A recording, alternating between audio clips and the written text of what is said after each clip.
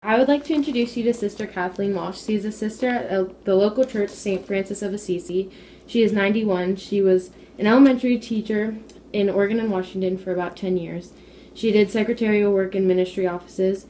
She spent about 13 years at St. Mary's, her former school, as a registrar. And she was a chaplain at St. Vincent Hospital.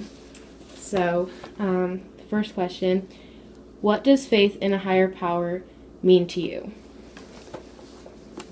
Faith to me is a gift of believing in God, and that was a gift that my parents gave to me.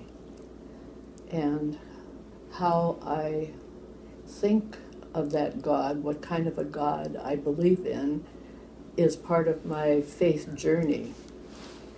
And in my early years, I think that I had this image of God as this great man, judge, and a lot of my early life was based on fear.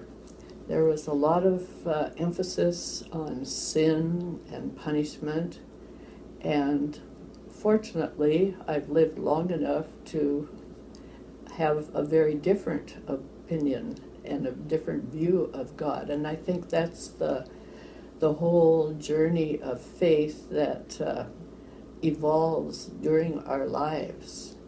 And there was one time when I really received a special gift. I remember I was in the chapel at Merrillhurst, and I was reading a book, and whatever it was that I was reading made me realize that God is love, and God loves me. And that just sort of changed the whole trajectory, of my faith belief. And I think that is something that has been very important to me, to see God as love, and God as a fear, and as a woman, to have feminine images of God rather than just the masculine, because we belong to a patriarchal church and men dominate. And so I think during the women's movement, there's been a great effort, to have feminine images of God. And we now have feminist theologians who are interpreting scripture in a different way. And that's been a real plus in my life, to see the changes, and to think of creation. When I look at this beautiful flower, just to realize that God is everywhere. And when I look out at night at the stars, to realize, God created this wonderful universe, and God is greater than all of that. And the mystery of Christmas is that this God, who is incomprehensible, holy, mystery, has become a very vulnerable, weak child, and has come into our universe and brought a new love and a new energy that we need to be in touch with. And God lives within us and within all of those around us. And if we all believed that, we wouldn't have the wars and the terrorism that's going on right now. So I'm glad that I have lived long enough to see my image of God change from a God of fear to a God of love. Yeah, that's really interesting. So why do you think it's important for people to have a religion or faith life?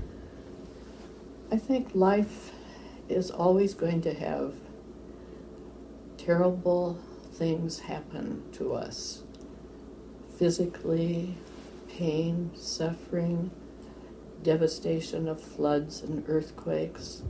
And despite all of the bad things that can happen in our lifetime, that belief that God is still there and knows what's going on and still loves us through all of that and will help us through that, that's my anchor, my rock.